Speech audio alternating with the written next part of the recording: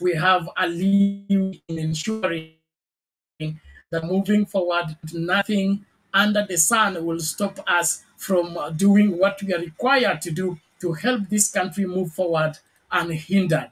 Thank you so much. And of course, we're here for justice. We want justice to be done, justice to continue being our shield and defender so that there can be liberty, so that we can all be a fulfilled people by reason of all that is happening. Thank you so much. And we are starting out. And of course, please let us adhere to our 2 to 3 minutes rule. I want that to be clear as we start out so that you don't keep the queue too long. And if you have 1, 2, 3 things you want to tell Kenyans, this is the place to be. Please make sure that you make use of that link. Click on it. You can now access from Facebook, from YouTube, and then of course, we have unlimited options. Okay, Facebook, there is Facebook profile, there is Facebook official page, and then there is Mutembei TV YouTube channel, and of course, Sound Candid Talk YouTube channel. Whichever is serving you right, get it, and let's get down doing what we know to do best, telling Kenyans the truth and letting the country shape up into doing what is required. Thank you so much. Let's listen from Rhoda. Rhoda Barriela. Asante sana. Nice to see you, Bernard. You know, I like you very much, but you don't know that. I like you like a brother. Yesterday You're welcome. Move closer to the mic. Move closer to the mic. Jana nilitukanana jana na nilisikia vibaya sana. Kuna watu wananitukanana hapa jana, vitu vibaya sana niliona online. You know what happened yesterday? So I was a little bit sad today when I think what people they're abusing me from, because they always hate the truth. That's why, okay, yesterday I was a little bit talking, but you know, I'm like that, and I know you understand me, and other people from Azimio, they understand. It's only Uda they don't understand me, because I know, yeah, you know. So I was a little bit sad. Try to protect. If people they try to talk me bad thing, try to protect me. Please tell them don't abuse me, because me, I'm coming here because I love my country, and I'm fighting for whole world, not only Kenya, whole world, global. When I pray, I used to pray for whole world. I don't pray for only. I don't pray part only Kenya, whole world. That's why me I'm here. I'm here to fight to make this world more righter, more right, better place to live. Not only Kenya, whole Africa and America and whole world. That's why I'm here. I'm not here only Kenya, because for me, I'm always respect all the president whole world. It doesn't matter. It's a poor country in Africa. You know, some country in Africa they eat even rabbit. They eat everything. I respect all the presidents. I respect all the kings. I respect all the queens. I respect even those people who are United Nations. Something I'm against, and God know my heart, is dictator. Dictators. I hate dictators. I hate those abuse the power. That's something I'm against. And it's not in Kenya, whole global. So I'm fighting for whole global, not only for Kenya. I'm against for whole Africa and for America. And I'm against for terrorists, international terrorists. Those kind I'm against. I'm against for dictator, those who take the power without the constitutions or democracy, who lie, who try to do something according to the law. That's why I'm here. Not only Kenya, global. I'm against for terrorists, internationals, and I'm against, you know, like in America. I used to pray for America because I know America have been attacked 2001 in attack bomb. I know. So when I'm here, I'm not only, so when people they try to abuse me, I'm not coming here just for only Kenya. I'm fighting for whole world. I want to be more righter, to put my right, because I'm against terrorists. I'm against for those who abuse the power. I'm against for the Kenya, this Kenya who are government. That's why I'm fighting with this administration for Ruto, because he's not doing the right. He's not doing according to the constitution. He's only abusing the power. He is using our resource. He is using. I want you to listen for me, Ruto. I'm against you.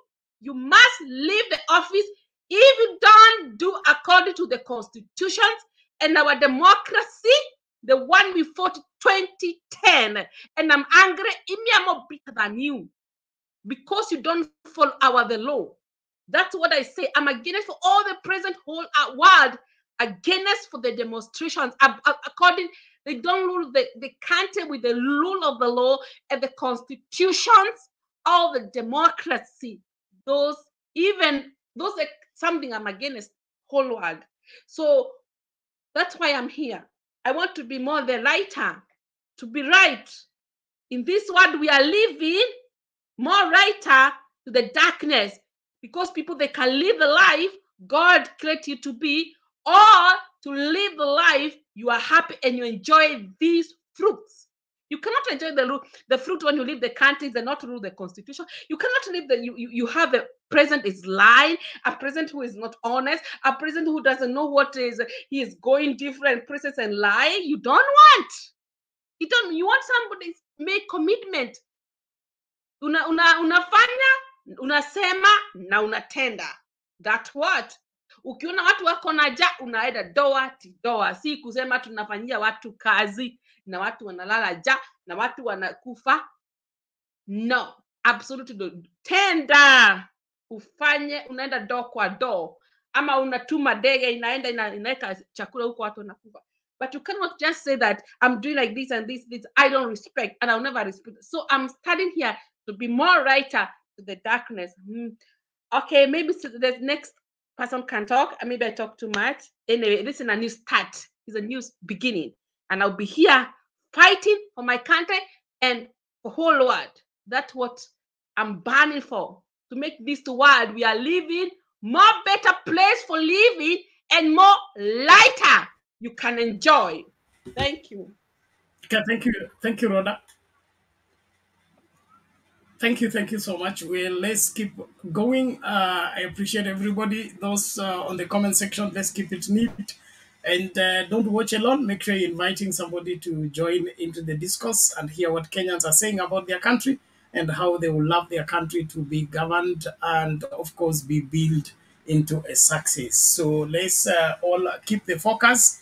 Don't allow yourself to be distracted by the naysayers or the distractors. The main thing is to keep the main thing. That means getting rid of bad leadership in this country should be the priority on every list of every Kenyan who wants the best of this great country. So don't allow yourself to be distracted.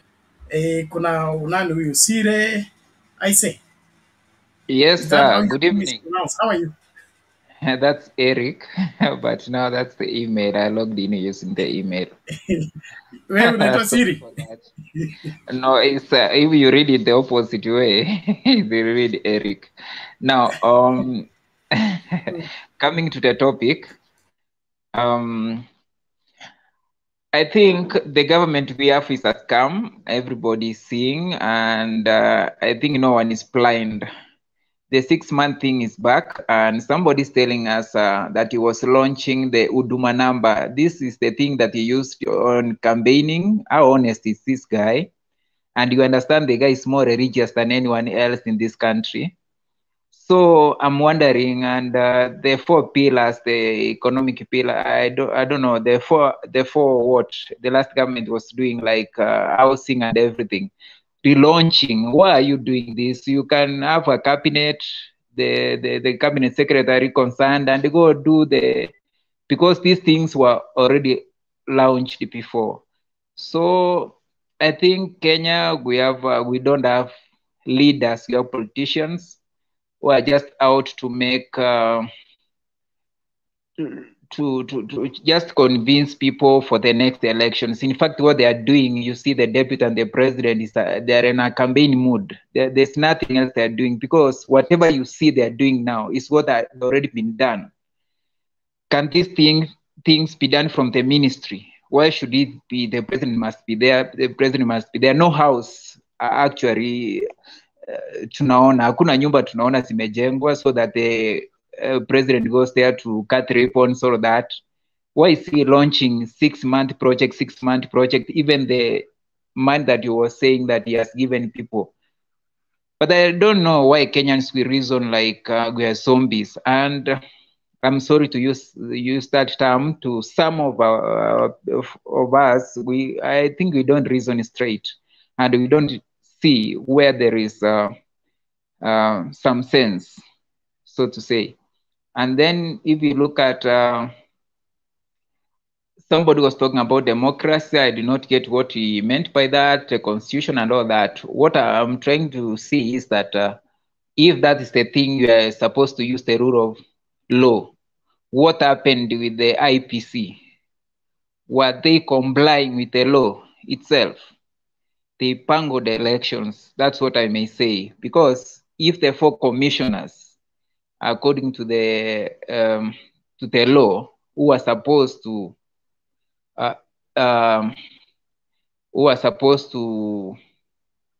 announce the results, and when they descended, it was overlooked as if nothing happened. Don't you think that is not following the law? So for me, the leaders themselves, the president going down, nobody follows the law. They do what they think is good for them. You saw the guys from Venezuela were arrested. Who released them?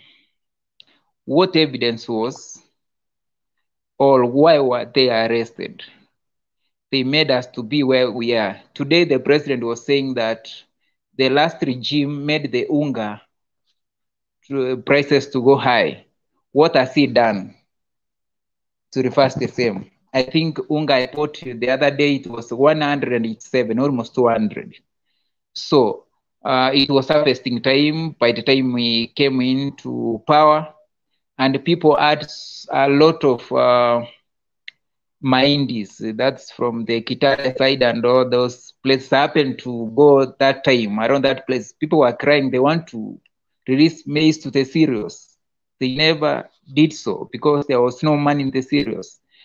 Money was not allocated. So people have the maize in their stores.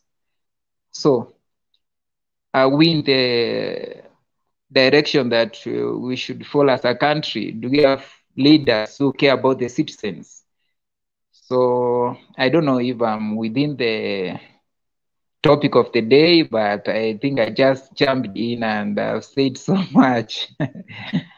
Okay, that's what I have for now as we progress. It's okay, Siri. We appreciate that, and you're most welcome. We are here to converse as Kenyans on what is the best, what is the way forward. Seeing we are being treated for a ride as the Kenyan people, and the people who are supposed to provide leadership seem lost, and only God will save us from this.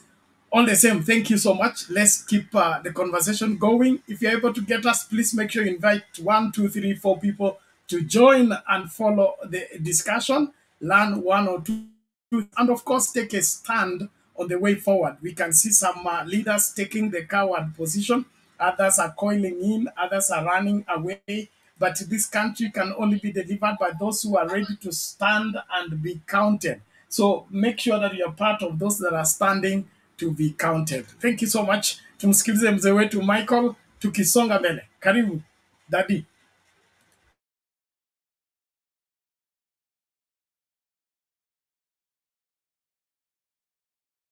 Unmute Daddy.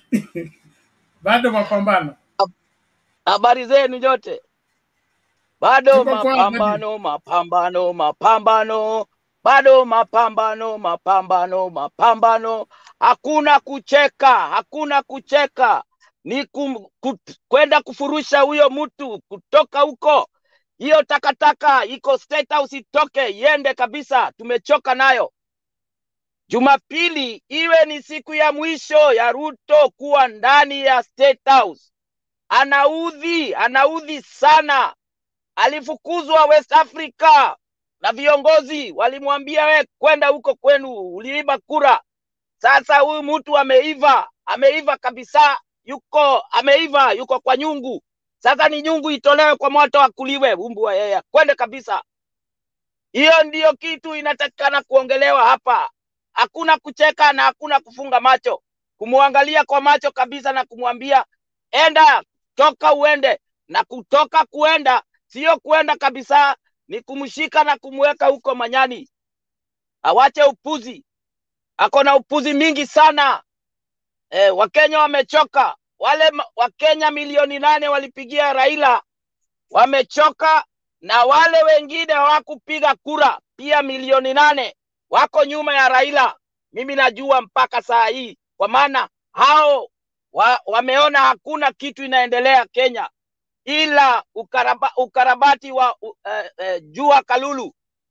Sisi hatutaki ujuha, tunataka kiongozi Kenya iendelee mbele. Raila atawazwe Jumapili awe ndiyo president wa Kenya. Tumechoka, hakuna ati mara sijui apewe sijui. Hakuna wakati wa Ruto tena, imekwisha, imefika mwisho. Aliambiwa huko West Africa, na kama amefukuzwa na wale wa West Africa, sisi tunangoja nini? Tufurushe yeye kwende kabisa. Hatutaki yeye kabisa. Wakenya amkeni, msilale. Hiyo ni muizi yuko hapo, aliiba kura. Na tena ni muuaji, aliua Musando, aliua Jacob Juma, na mikono yake alishika shingo za hao watu na akaona macho ya hao watu ikigeuka. Huyo ni mnyama, atoke hapo kabisa. Hakuna tukubali yeye akae hapo. Uhuru wa Kenya haukupiganiwa ili watu wawe wanyama. Pana, uhuru wa Kenya ilipiganiwa ili watu wakuje pamoja, wajenge nchi yao, sio kurudisha nchi nyuma. Ruto amesimama mbele ya maendeleo, tumupige atoke hapo, tuendelee mbele na Raila. Raila atengeneze nchi, watoto wa watoto wetu na watoto wa watoto wao wawe wanasikia kweli waliwachiwa Kenya mzuri. Raila hajamaliza kazi yake. Kazi yake lazima amalize. Alianza na lazima amalize, na kumaliza ni Jumapili. Hiyo ndio kumaliza kazi. Achukue hizo watu yake wote. Haya, hongea State House. Nasikia Ruto anasema ataweka wanajeshi Nairobi. Tunangoja tuone wanajeshi wataua Wakenya wangapi. Hiyo ndio tunangoja kuona. Na ulimwengu mzima itaona. Kwa hivyo Ruto ameingiza baridi kabisa. Hata ukimuona akiongea anaharia suruari. Huyo si mtu anaongea akiwa na uoga mingi. Kwa hivyo aondoke, aende. Hivyo ndio mimi nitawawacha. Asanteni.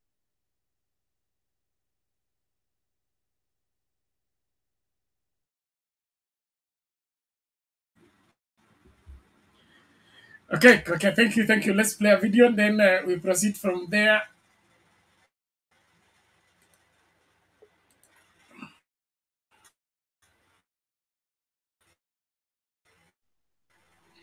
We request that West Africa video if you have.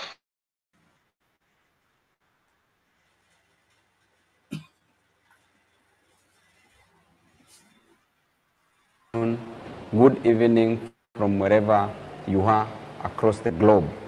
I'm Babu Owino, Member of Parliament, Embakasi East Constituency. I want to take this opportunity to invite all Kenyans from all walks of life to come to Jacaranda grounds on Sunday, the 20th of January from 9 a.m. We will be holding a mother of all the rallies, a rally that will deliberate on the interest of Kenyan citizens, a rally that will ensure that Kenyan citizens are served, a rally that will ensure that school fee is given to our young men and women, our children, our students in various schools, in various colleges and universities, a rally that will ensure that Kenyans fight the yoke of poverty in this nation, a rally that will be a grand rally that will protect the interest of you and me. Tibim, karibuni sana.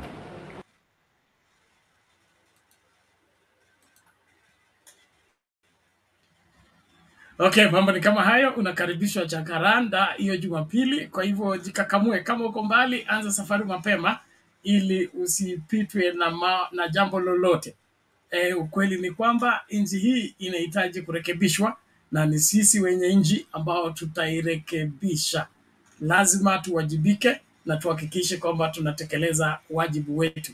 It is our civic responsibility to see to it that we ensure that our country is led rightly and with the right people for right purposes. The story of 6 months promises, like we said on the topic, is back. Back in the sense that after 100 days, it's now 6 months. After 6 months, it will be 1 year or 30 days and all that. I mean, when will we begin to move forward as a country? So it is about time we got angry enough and did what is required to help us move forward. Thank you. Yes, sir. Yes, nasema hivi, ile kura iliibiwa haikuwa kura ya Raila. Kura ilikuwa ya wale waliopigia Raila kura. Ndio kura yao iliibiwa. Hao ndio wanafaa kwenda kuichukua. Hao ndio wanafaa kwenda kuichukua, kwenda kutoa huyo mtu huko. Hiyo takataka. Hiyo kitu inaitwa Ruto. Itolewe hapo haraka haraka, ni kitu mbaya. Out ni nje. Out ni eja. Hakuna mchezo. Atuchezi na yeye, nyumba sio yake, nyumba ni yetu. Ajue namna hiyo. Na watu wanamkujia Jumapili lazima watu waende huko, waende wakachukue kiti yao. Waende wakachukue kura zao. Mwizi yuko State House. Hayuko mahali kwingine, yuko State House.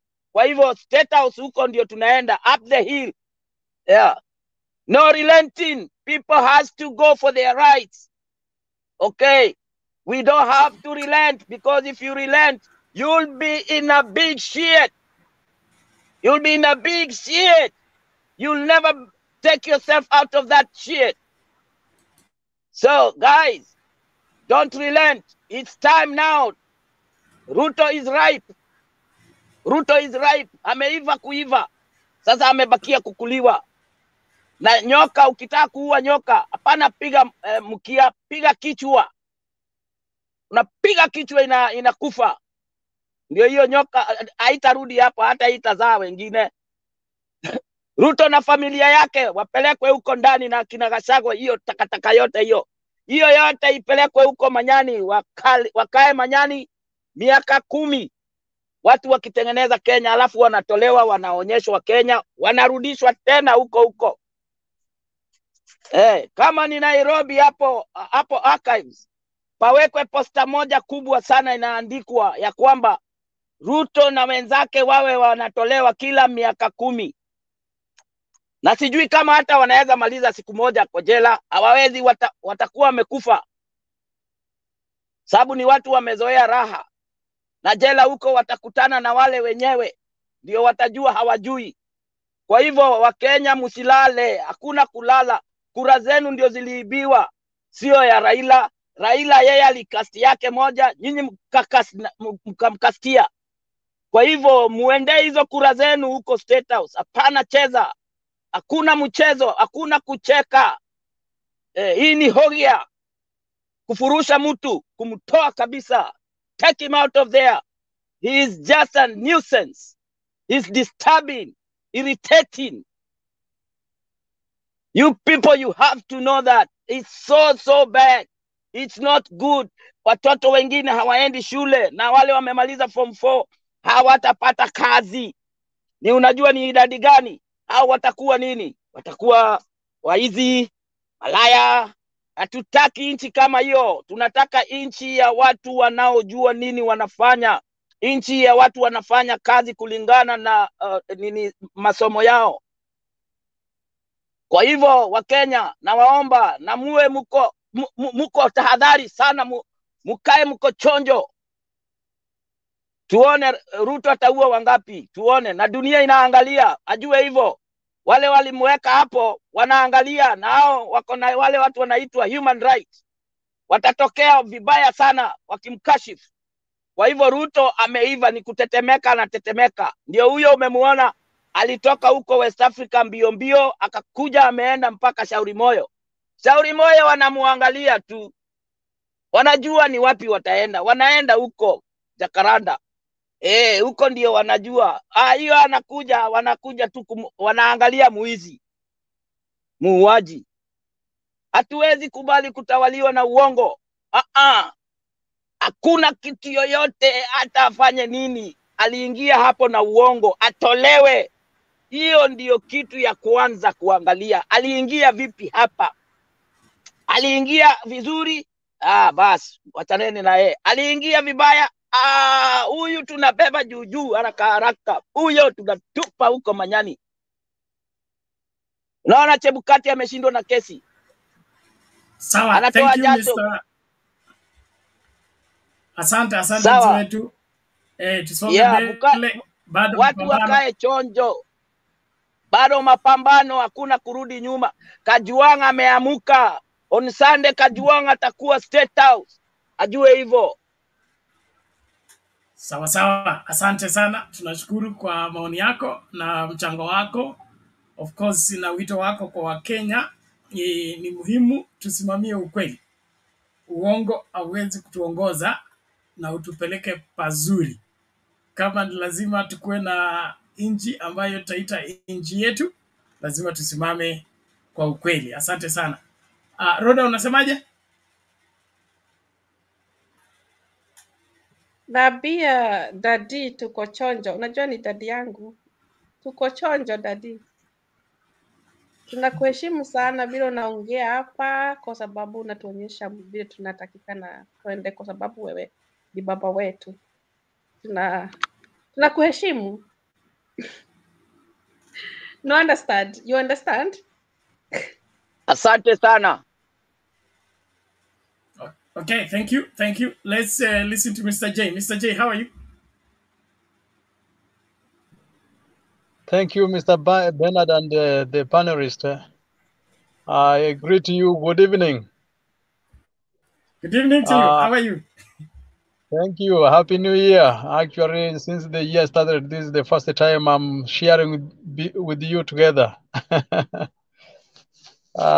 So I can go direct to the point. 6 months promises of this gentleman called Mr. Ruto is an hot hair. You know, the hot hair that they confirmed to us during the Supreme Court hearing.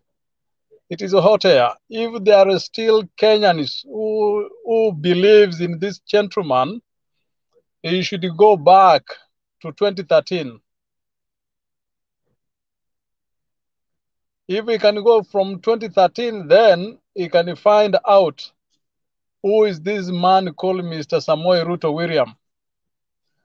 Because for fact, how can he every day is giving a promise after promise after promise? Surely, how can he achieve them? How can he implement them? For example, take the initiative of the housing.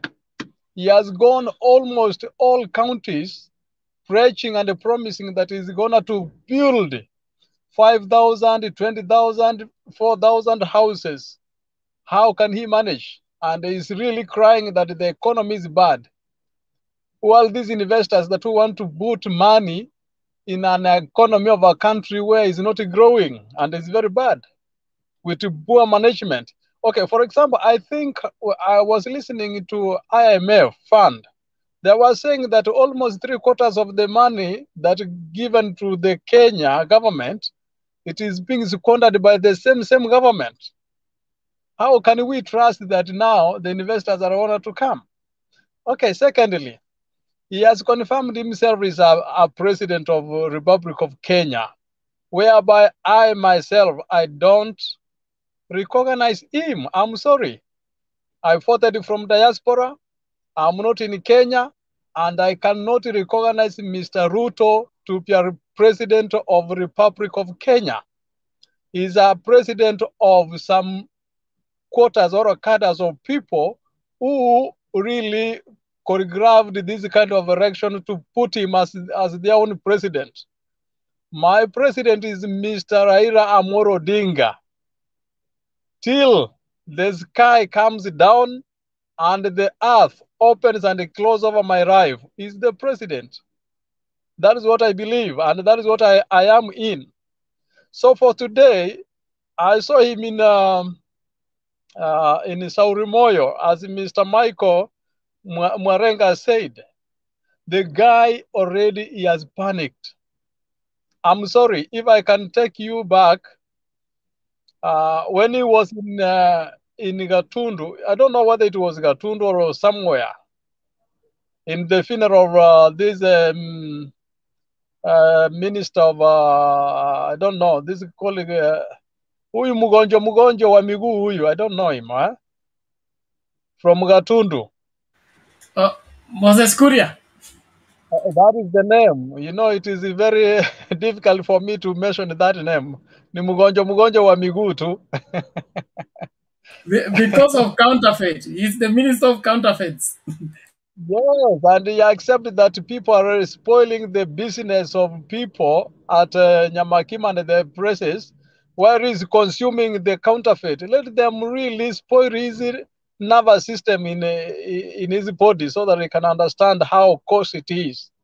So, niliona they were streaming or watching from their phone how Kamkunji is going on. That is the reason why I can say they are actually, if we were to check over their vests and the shirts, they were sweating. That is why you see today they are confirming to the country that they are the chief in the commander of KDF. My friend,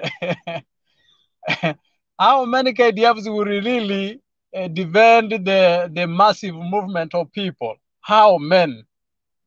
I'm not really understanding what he means, but we are referring back to Kenya. We are coming to defend our country. Me, I'm waiting to see the coming Sunday what Baba says. From there, then there are people who are really chatting back so that they can take the cause home. We need our votes. Remember the 80-point-something million the Papa is talking now. People of diaspora already we were celebrating. If you really followed from UK and other places, we said already Baba has 8 million. And now here, this man called Chebukati, now is not responding of the facts that are coming from his office. And the Papa has spoken the truth, that the whisperer is one of your colleagues, other than the commissioners. Is part of the small clerks who has given out the data, the raw data that entered on the 9th and the 10th to the server. Why they are not disputing the results then? And now people in Kenya, you see Chebukati where he's walking, Munasema is our hero. My friend, that man should be found in a dustbin. I don't know. I don't know the way you reason with that kind of people. We need to understand that the people and the caliber of Chebukati of 2017 today is a hero. Who worshipped him? Can you ask yourself? We need to find out who was this man. Is it the same William Ruto, who is really conversing that he's a Christian, but what he does during the night, there are things that are uncommunicable. And now people, you tell him that I can refer him as a president of the Republic of Kenya. Right now, somebody is claiming that the money of this called the Hustler Fund, they have been given inakatwa, inatolewa kwa account without you yourself authorizing to go. Wizi wa hali ya juu. Surely. And that is the country we want to talk about, that we need to move on streaming. Hapana, Mr. Bernard. Wale ambao muko nyumbani, simameni jameni. As we come up, so we will back you up. We will give the strength. We will breathe the strength. Lakini mambo ya Gachagua, I don't talk to the DOs. Let us talk to the people who are above the DOs. Thank you. Asante sana Mr. J, tunashukuru kwa mchango wako na maoni yako. Naamini Wakenya wamekupata kwa njia safi, na hiyo ndio wito wa kila mmoja wetu, kwa sababu tunataka nchi yetu iongozwe ipasavyo. The mafias that have taken over the country, they must relinquish it to the owners. And the owners of this great country are the Kenyan people. It's not the elites, it's not the politicians, it is the Kenyan people. And the highest court in the land is the Kenyan people, not the Supreme Court or otherwise. And so when the Supreme Court goes against the will of the Kenyan people, the Kenyan people have a right to recall the delegated responsibility they had given to them and decide their case their own way, which is the right way. Asante sana, naomba tusonge mbele katika mjadala wetu na tukahakikishe kwamba atutazame peke yetu, karibisha wawili watatu.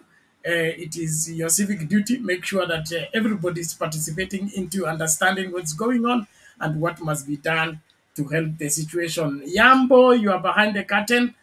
It is wrong. You're spoiling the quality of the video for the people who watch this show after we are done. So if you can't keep your camera on, then we will have to put you to quarantine until you're able to come on.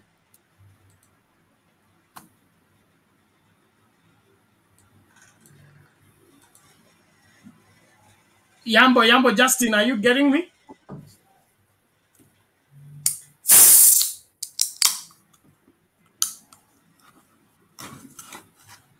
Yes, how are you? It was your turn. Okay. I think I'm now clear. Good. You can be gotten. Go ahead. Okay, thank you. I can see the motion of today is 6 months promises are back. I've heard so many people are really criticizing the Kenya Kwanza government, of which it is not good. Even if you are not in the country, you need just to support the government. With me, I'm supporting the government. Just want to say that the promises are still there. Let's not look or concentrate on what the opposition leaders are doing, because it is their right, and the right is enshrined in the Kenyan constitution that they need to put the country. In fact, they need to check, they need to put the country in check, and that's their role. So if you hear people saying that maybe what the way I've heard my friend Mr. J saying about the Asla Fund, which is not even true. Maybe he has not even taken the Asla Fund. He's just maybe referring to what he doesn't know. The Asla Fund can't be taken from your account without your consent. So let's just try and be realistic with what we are saying. Okay, it is now almost, it is almost 6 months after the elections. But Yes. You are a participant. Are you a beneficiary of Asla Fund? Yes. And you got a loan, and they took 25% for your savings. Yeah, up to now, I've not even returned it. I've not repaid it, and nothing. My M-Pesa has money. My accounts are all well, but they have not been taken. So what Mr. J was saying is just wrong. No. Hold on, because there is where I'm going. Okay. Yeah. The 25% that was taken. Okay. Mm-hmm. It was saved where? I can't even explain. But I was convinced that it has been saved. Hold on. I want us to go slowly, okay? Because the purpose we do this show is to get Kenyans understand, all right? Yes. So somebody gives you a loan, okay? Then he takes 25%. He says it's your savings, okay? And you can't trace those your savings. If you want that 25% right now, where do you begin to ask for it? Do you call? Do you dial? Do you walk in the office and you ask from which account? You know, nobody has ever complained about the 25%, the savings. why it is going. It is you to decide whether to take it, and you are not even being forced to take it. No, Yambo, you are not being sincere. Okay, we are not dealing with the cheza karata kando ya barabara, pata potea. We are The guy talking is not about realistic. a government fund that is governed by law.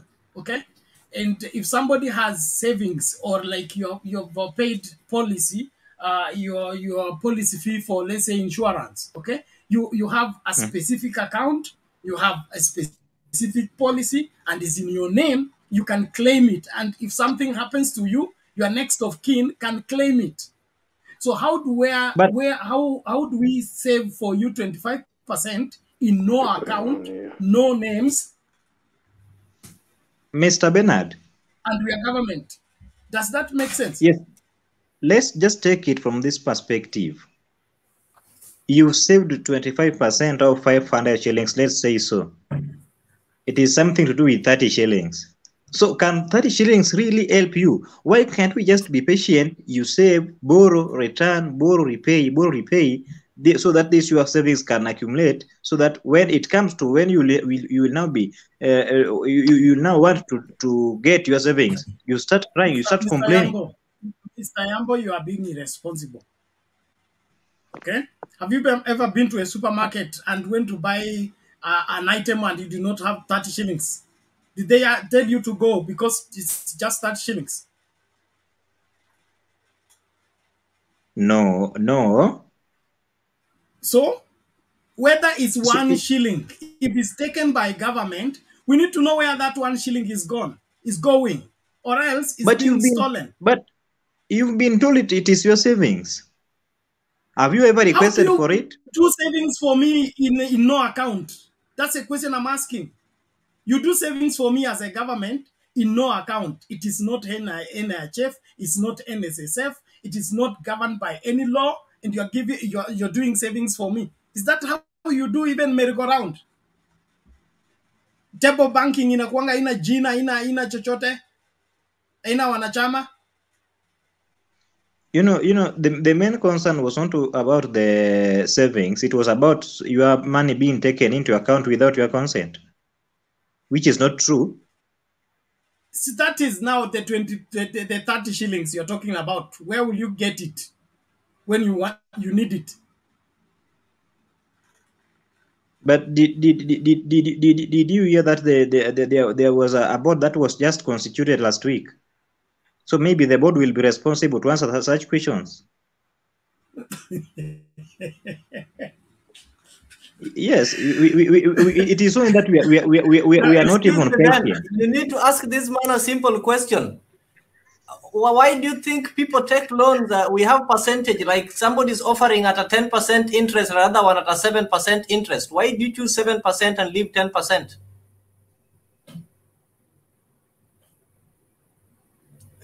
You might be wasting time with somebody who doesn't understand himself. If somebody can tell you he's taking a loan of 500 shillings and doesn't care where the 25 shillings is going, yet the reason he's taking loan from the government is because other people are charging an interest of 30 shillings and government is charging an interest of 20 shillings. So that's somebody who doesn't understand himself. Maybe you can discuss another thing, but for the hustler fund, you can't constitute a board once the loan has already been given. So who will account for the 10 billion already issued?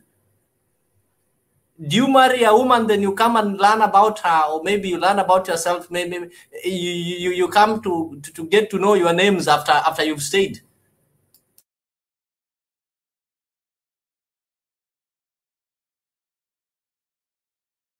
Okay.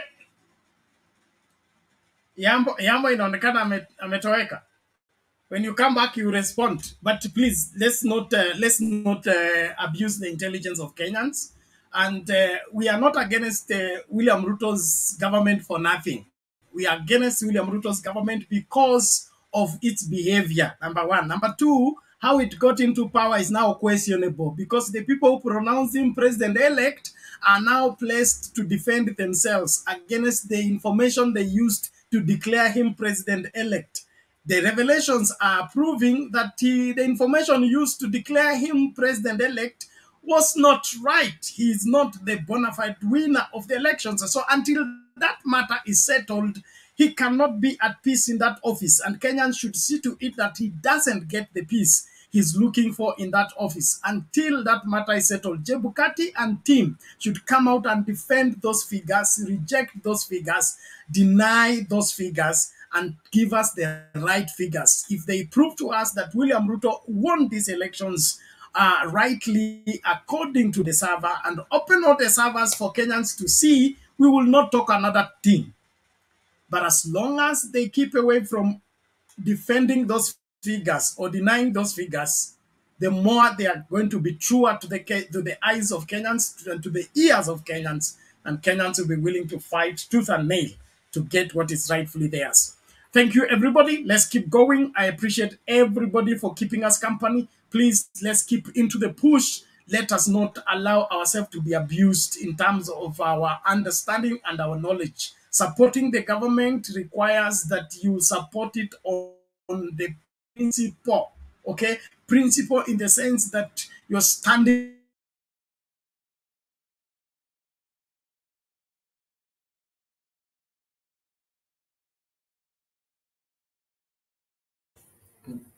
Ben, you've hanged. You've gone off air. Maybe you can work on your audio, then come back. I think the guy who just left, that guy called Yambo, doesn't know why he is here. He doesn't understand what that hustler fund is, and he's among the few, not the few, but among the many Tanga and Kenya Kwanza officials who want us to believe that hustler fund is not a scam when it's already been confirmed that it's a scam. Why would you give people funds without proper plan or without constituting the basic things that are needed there? Why would I take money and you're telling me, even if it is 1 shilling, you're telling me I should not care where it is going to? How many people are taking that loan? They're telling us, for example, if 3 million Kenyans take that loan, and in each Kenyan you take their 20 shillings. So how many millions are those ones? So, when somebody comes here and thinks as if that 25 shillings, even 1 shilling is important. If they steal from you 1 shilling out of the 50 billion that is borrowed, that is how much? So people should just get serious whenever they are coming. Ben, karibu. Asante, these people are trying to hijack my network, but they are defeated. Well, naomba tusonge mbele. Ni wakati wa nane, Guru ama Kenya ni yetu wote. Tumsikilize mzee Guru kwanza.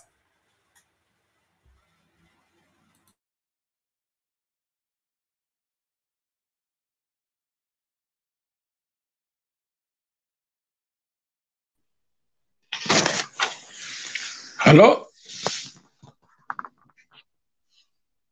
habari yenu? Salama dadi, vipi lakini?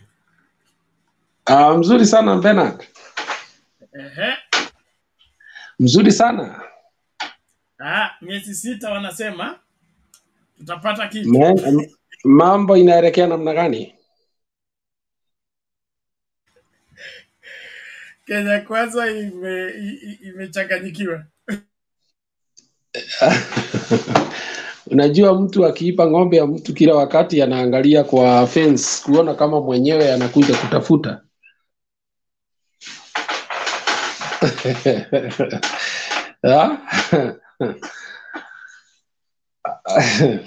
So 6 months promises are back, and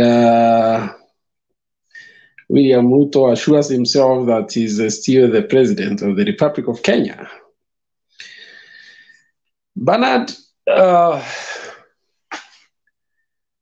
what Kenya is going through right now is a very, very interesting period. It is similar to the period between 2003 and 2007, where the nation seemed to have lost direction because the expectations of the people are not well aligned with the government that was there then. And it seems to be the same case right now. I don't know whether you people, you heard the statement that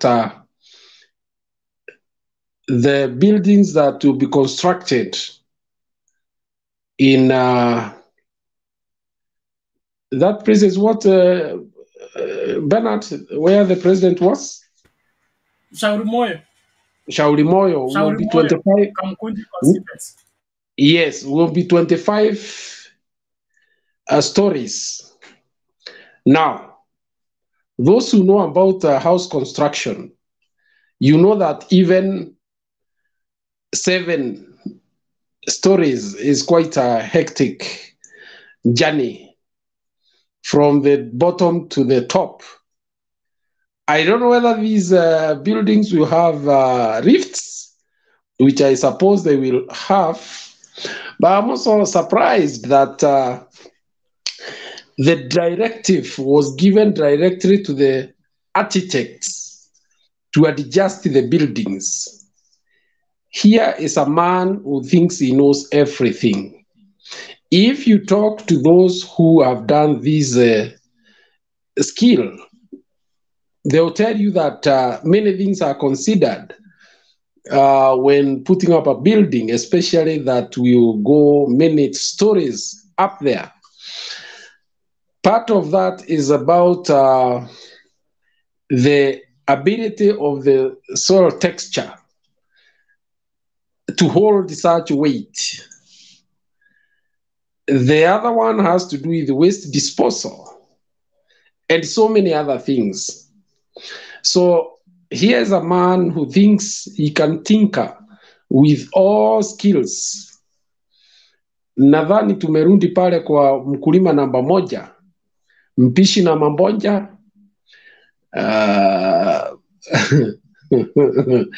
Unaona, mwalimu namba moja, kila kitu namba moja. Because when you start interfering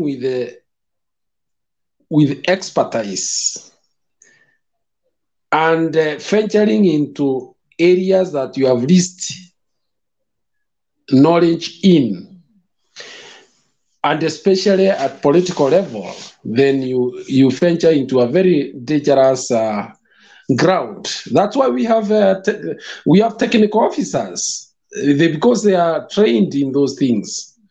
It's just the other day that the same person directed that they will not be paying more than 10% for the treasury bills and bonds.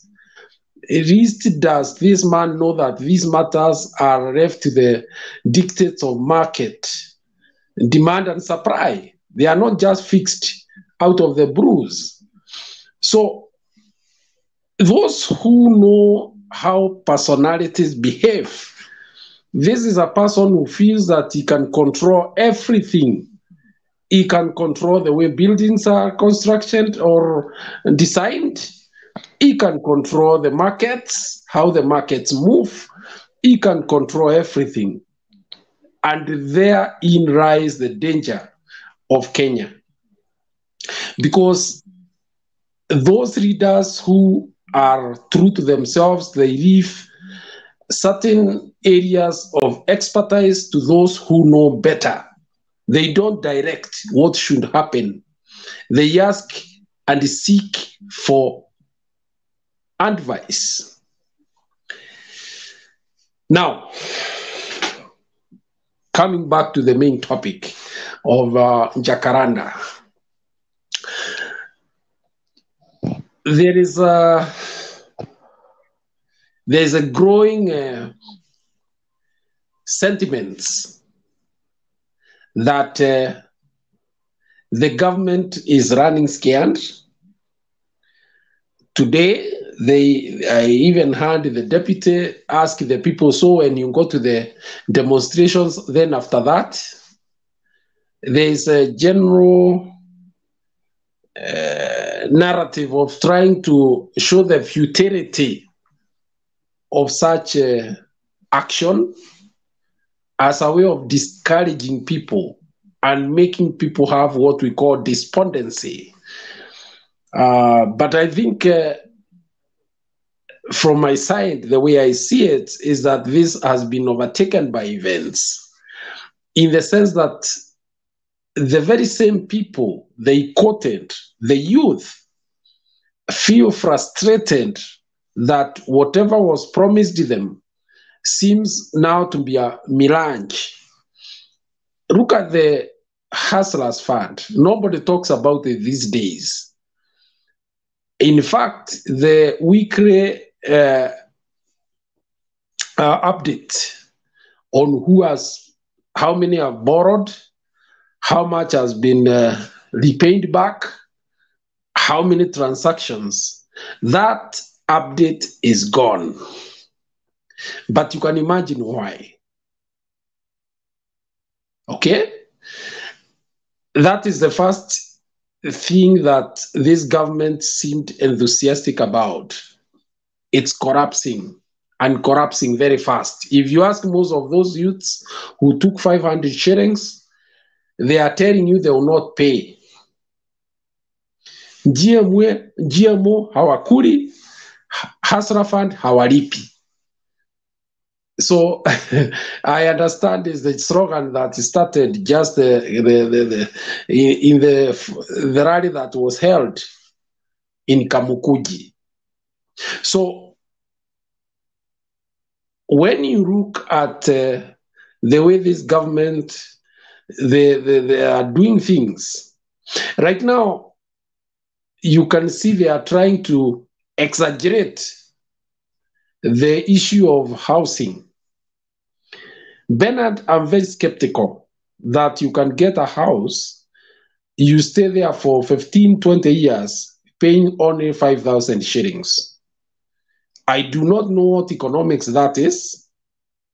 Maybe those who are economists in this field or in this forum can come here and tell us, against the demand of housing in Kenya today, that you can have a mortgage of 5,000 shillings. I'm waiting to see that one. I'm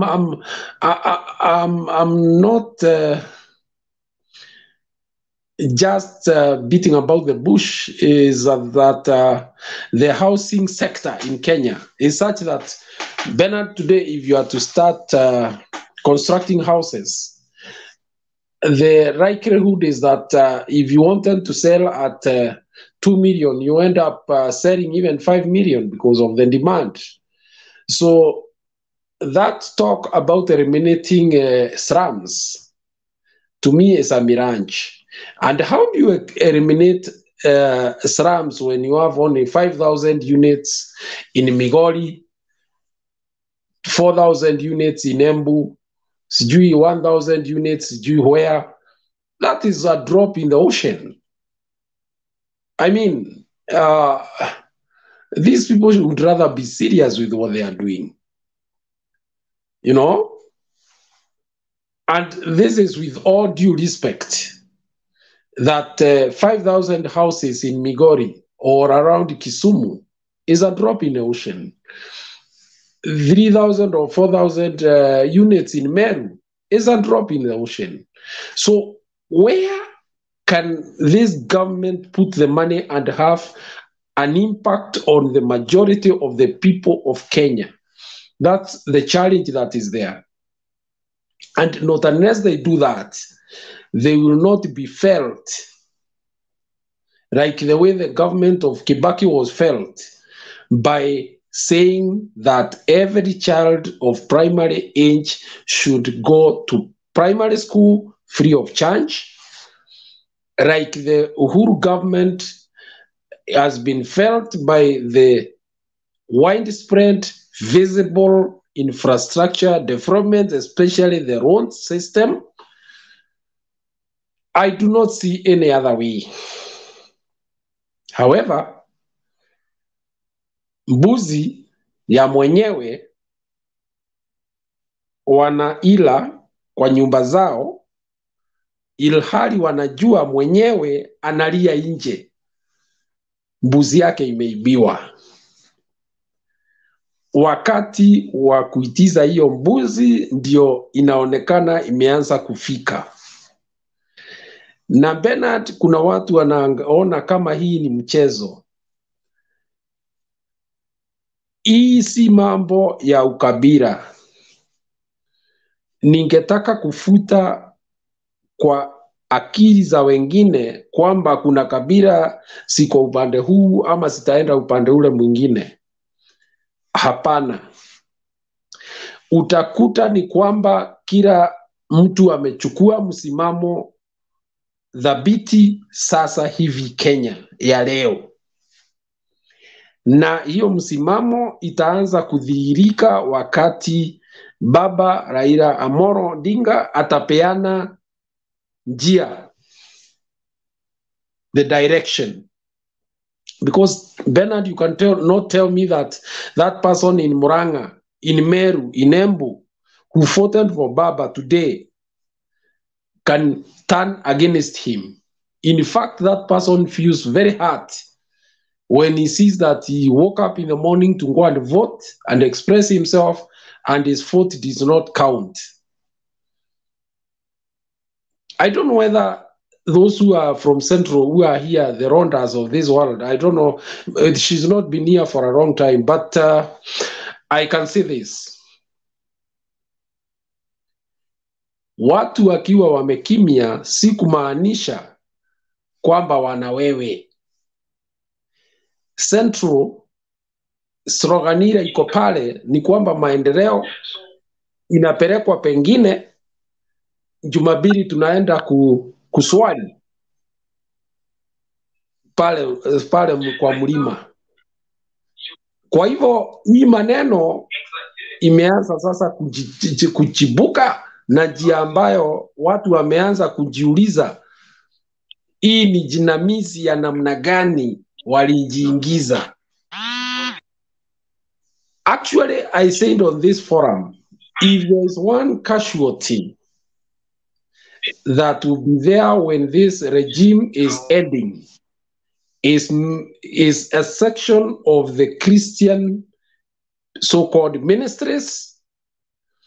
Wengi watafunga virago na kuelekea nyumbani. Asante kwa sasa. Okay, asante Bwana Guru, tunashukuru kwa mchango wako na maoni yako. Maswali mazuri kweli. Wakenya mtoe majibu, la sivyo mjihami kwenda kukomboa nchi yenu, kwa sababu kuna wale ambao wameamua kuifanya mchezo wa watoto. Uongozi wa nchi unahitaji kuwajibika. Kuwajibika inamaanisha kubeba kila Mkenya katika moyo wako, katika mawazo yako, katika mabega yako. You can't be a president when you are thinking about yourself, your wife and children. To be the president of this nation means you're carrying the 55 million of us with you in your heart, in your mind, and on your shoulders. Every decision you make, it has to be because of these 55 million people. But we seem to have a leadership here that thinks about themselves, their political party, and their plans, regardless of how Kenyans feel and think about the whole process. It is true that Kenyans went out and voted in a particular direction. Chebukati and team came around, turned everything around, and went to defeat justice in the in the Supreme Court, and now they want us to live by their error. We reject to live by an error. We must correct an error so that we can be able to forge ahead. Na wale ambao ni waoga, wale ambao washa give up. Nimesikiliza Mudavadi leo nikacheka. I mean, yani kama Mudavadi hata kama ni kubackslide. Si una backslide vizuri, yani pole. Una backslide tu kabisa mpaka unafika kiwango cha kusema hata 2027 ishaenda. Yani you cannot challenge it. It is so irritating, and then they are gathering themselves together to be Mlembe House to work together. Work together with cowards? We are not cowards, and we are not joining that fear movement. Rescuing this country is a priority, and it has to be done urgently. So let's keep going. Kama unatupata tafadhali karibisha wawili watatu, hakikisha kwamba unafuata kipindi na tena unahusika katika kuhakikisha kwamba kipindi kinaendelea. Tutaanza kulipa bili leo mpaka Jumatatu. Kwa hivyo tujitahidi tuhakikishe kwamba we are paying our bills and we are moving forward. Thank you. Mdune, victory is mine. Karibu.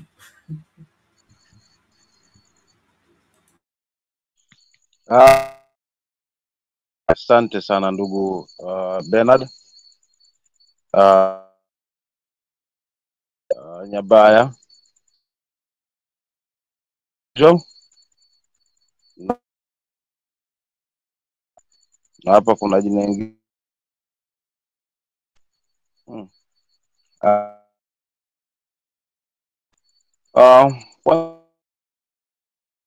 hii siku maana kulala na kucha basi ni mwaka. Kwa unapoiona siku kama hii ya leo, basi hauna budi ila kumshukuru Mungu kwa kuniwezesha tena kuweza kupata nafasi kuzungumza na ndugu zangu hapa, nikijumuika na ndugu zangu wale wako hapa na wale wako katika comment section kwa minajili ya taifa letu. Bernard, nikianza kwa ufunguzi wangu ama utangulizi wangu, nadhani unaanza kuona maneno yale nazungumzia najitokeza. Juzi nizungumza mchecheto, tumbo joto, roho mkononi. Sasa ndio hayo tunayaona. Mdavadi ndio huyo kwenu akiwasanya angalau at least kuziba ufa wasije wakajenga ukuta, ambapo sasa nao ndio hivyo wamekumbuka shuka saa 12 asubuhi. Tukirudi hapa napo, Bwana Ruto naye ameingia na vishindo kifua. Ni nani atanisumbua na uongozi ni wangu? Mimi ndio rais na hakuna lingine. Kwa hivyo hao wapige wabweke huko, lakini watajua hawajui.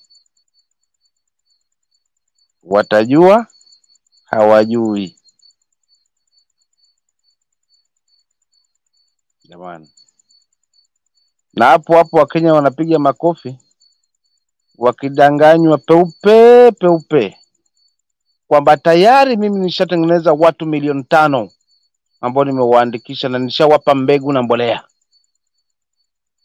Jamani, sikiama hiki ama ni siku ya mwisho?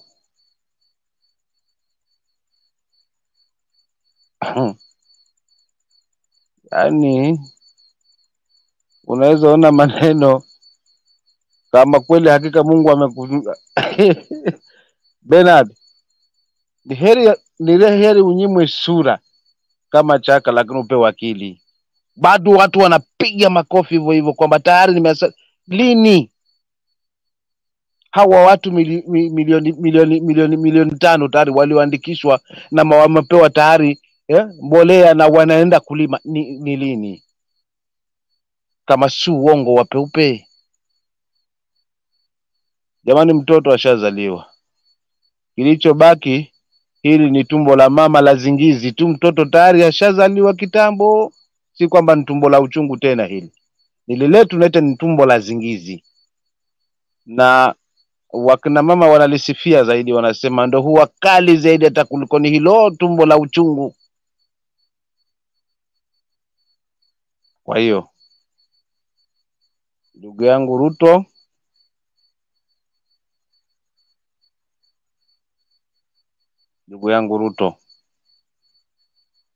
kalikoroga, sasa wacha linyi. Ni mipango tu wa kutaka kutafuta at least kwamba wavuruge kivyovyote. Yaani angalau wakate watu at least Jacaranda isijae, maana itakuwa ni waibu mtupu. Ndo kanjama kako hapo, lakini ni uongo. It's really too late. It's already too late. Na hiki kifua na kibri nitambegesha tu kwa vitabu vya Mwenyezi Mungu, japo I'm not good in Bible, lakini hupenda kuwasikiza wahubiri zaidi. Na hupenda na huwa namwambia Mungu anajalie roho ya kufundishika ama roho ya mwanafunzi. But nitampa tu mahali padogo tu kuhusiana na kiburi. Mara nyingi huwa unapojienua basi utashushwa chini na utawiana na mimi kwa sababu unajua hili ni jukumu lako, ndo ofisi yako Bernard. Unapojienua hakika utashushwa chini, utakinyagwa tu. Kwa kujienua kwingi huku, mimi ndio rais na hakuna lolote, hawa watajua kwamba wasiwasi ni wa nini? Kutafutana na wananchi ni kwa nini?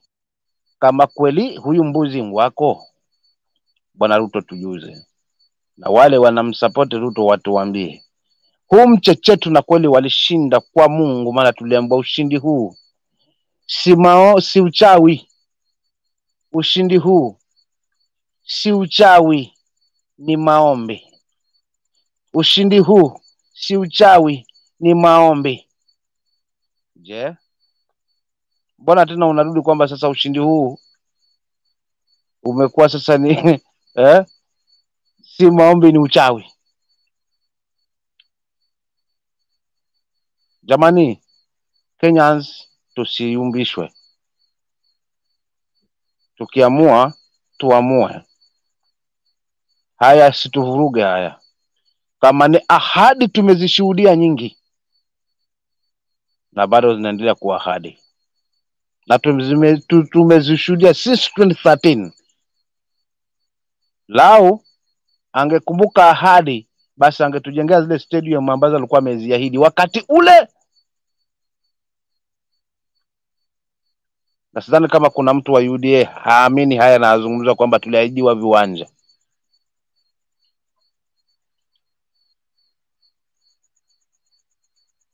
Wakenya tumechoka na ahadi za malombano za malaumu kwamba sijui hii nchi iliharibiwa na handshake, hii nchi sijui nini. Hizi zote ni excuse, lakini ukweli ni kwamba ushindi huu si wake, na Mungu hachanganywi na uchafu siku zote. So Kenyans, tuwe na moyo mzito. Siku imebaki tu ya kesho. Kesho kutwa hapa mambo yatakuwa ni mazuri. Tujae kwa wingi, tujae kwa fujo, msapoti baba huyo. Wanamchekelea kwamba atajua hajui, na imani kibao kitageuka na wao watakuwa sasa ndo hawajui, kwa sababu hatuwezi endelea na nchi ambayo mwananchi mpaka hana thamani. Sasa hivi imejulikana kinaanza kuuma hiki kiatu, kishaanza kufinya, ndo kidogo watu wataanza kuelekeza macho kwa wananchi haraka sana. Lakini jichungeni na nyewe wananchi wa Kenya pia. Msidanganyike tu kirahisi hivi. Wa kutupua peremende tayari mshaamini. Hawa watu msidhanie kwamba labda pengine hawa watu ni nyani tu, ama mkaona labda pengine ni nini, kumbe ndo wale. Please, langu mimi ni kuwaonya ndugu zangu na kuambia njoni pamoja, tushikane pamoja. Tukiamua, tukipanga, tupange. Kama kweli sisi hatujui, Mungu wetu aliye Mungu anajua tunajua kiasi gani. Kama hatujui, Mungu wetu anajua ni mzigo gani wa Kenya tunapitia, na ndio maana tunaikosoa hii serikali. Pili, kama tunataka kutengeneza nchi yetu, haswa masuala na uchaguzi, ili tukome huu msemo na mbona let's accept and move on, tayari watu washakuwa kwenye power. Haya mambo tunataka tuyakomeshe on Sunday. Kenya tuwe na uchaguzi ambao utakuwa ni wa huru na wa haki, na haki itawale katika taifa. Kenya waondokane na kubebeshwa mzigo. Siku ni Jumapili, tusirudi nyuma kabisa, tuone itakuwaje. Sauti yetu ndio kitambulisho chetu cha mlecho watu wa Safaricom. Sasa sauti yetu ndio nguvu yetu kuitawala, kuikomboa hii Kenya yetu. Niwe mfupi tu hapo kwanza, kwa sababu niwapishe wenzangu. Itakuwa si vyema nichukue muda wote Bernard, japo na mengi. Asante sana ndugu. Asante sana Dadi, tunashukuru kwa mchango wako, maoni yako. Habari ndio hiyo. Heri Heri Mungu akunyime sura lakini akupatia akili.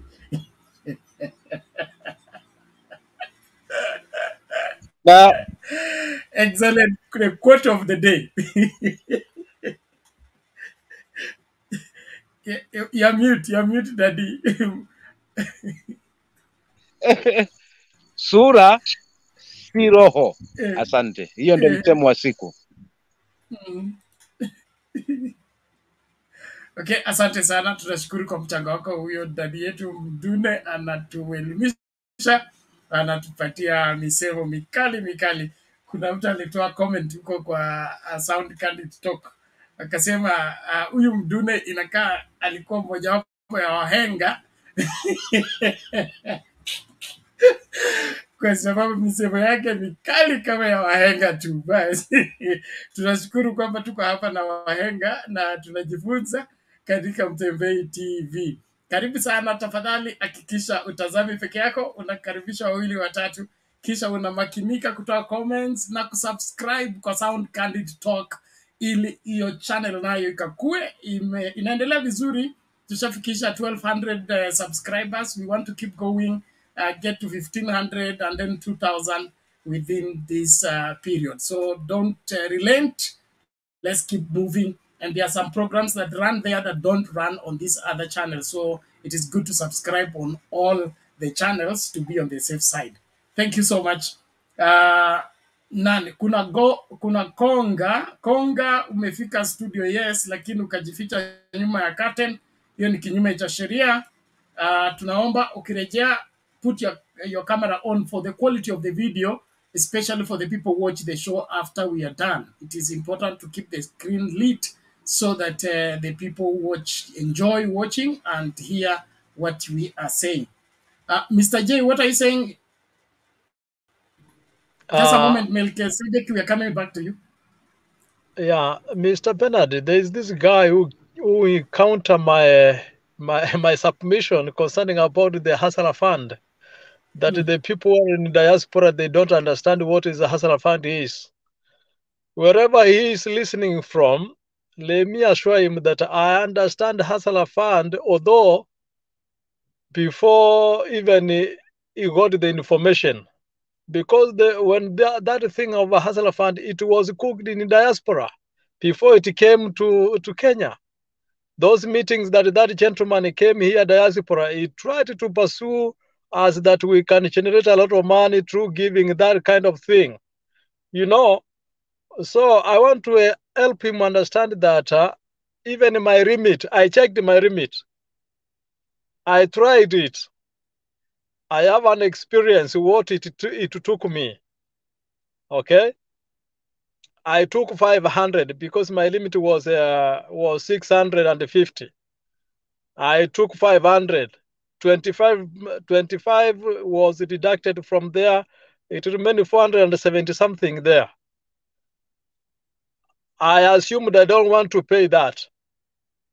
The money that was in my account as on my M-Pesa, after the period elapses, it was deducted automatically without my consent. That is what I'm talking about. That is irregular. That is the end of the day. We call that they don't have a permission to remove my money from my account directly because I did not sign anything, any document. There is no any policy that I have read that which can make me to abide to that kind of regulations. For example, yes, they saved for me some few money from that kind of fraud. I call it a fraud to me. It is a fraud. How can I trace my account that I have saved that money?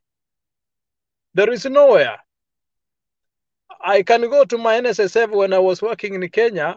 I can go and retrieve my account with money I deposited there from the salary, the date, the period, and when I stopped it.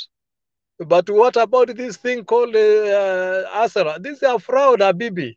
We need to just work out and understand how we can do it without it. For example, me, I said, I cannot borrow money from this called Asara Fund. There is no day, and I will not encourage people to go and borrow money from there, even if they are at the low moment. They need money. Better they would ask me, I give freely, without no any benefit of interest. But the government, it has become a fraudster to its citizens. With the time, people, they would understand. Now they are enjoying because they are in that honeymoon of that called the fraudster kind of erection that Samboric was conducted by Chapukati, and the minister of Mr. William Ruto. Hey, Kenyans, we need to open our eyes. So the gentleman tell him, I understand better from diaspora concerning Azra Fund very well than anything else. Thank you, Bernard.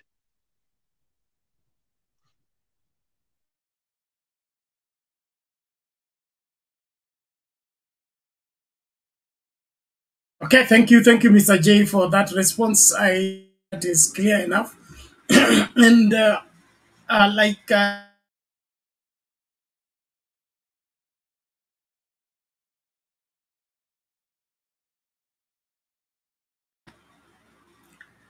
okay, I'm under attack. Please, let's have Melchizedek and Leo be on the standby.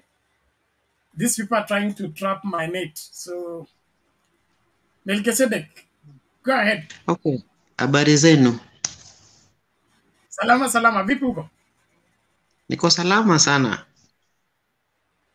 Yes. First of all, I want to thank you for the wonderful job that you are doing. I've been following up what is happening, and I've been seeing everything that is happening. You are doing a very good job. If I'm going to what I want to say, I'm a youth of a Kenyan which is suffering because of the government that we have now.